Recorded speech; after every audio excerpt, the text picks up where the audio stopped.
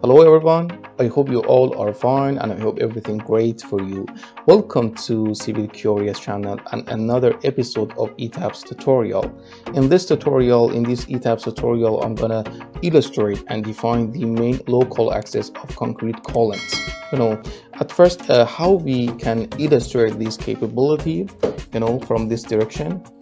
As you can go and watch, set display option, and we activate and we go to object assignment and we activate the local axis.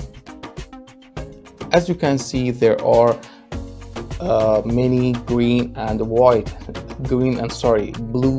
axis that shows the main axis of concrete columns. The green one is the for example, weaker axis of column, and the blue one is the greater and stronger axis of column, because the moment of inertia about three axis or blue axis is highly greater than the green one. For the square columns, the moment of inertia about blue and green axis are the same because it's square, but as you can see, about these rectangular or blue columns, it is different, and the moment of inertia about blue one or third axis is highly greater than the green one. It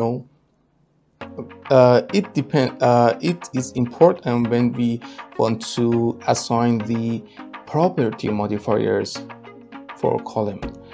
For example, I select this column in this story and I go to assign frame and the property modifiers.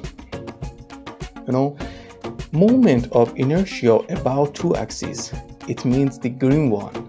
2 is the green one because the moment of inertia about this axis is weak, and moment of inertia about 3 axis or blue one is highly greater than the 2 axis, and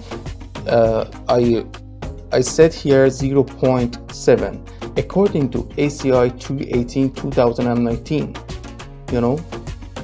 We go to ACI and we extract the property modifiers or these numbers.